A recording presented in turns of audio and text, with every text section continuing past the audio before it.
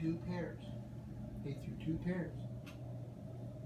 And then the next day, and on the next day, and on the very, very next day, the third day, what he did is he went on Wednesday and he ate through 3 plums. Look at all the holes. Could you put your finger through his holes? Look at, he can eat that fast.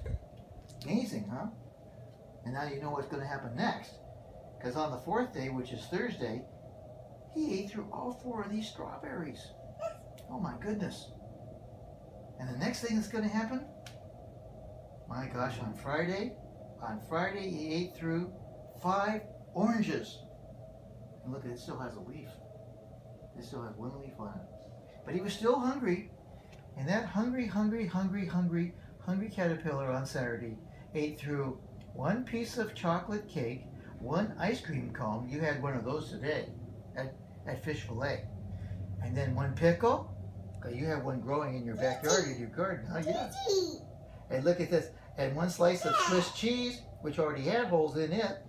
And 1 slice of salami. Yummy. And that's what you had on pizza tonight. And then 1 lollipop.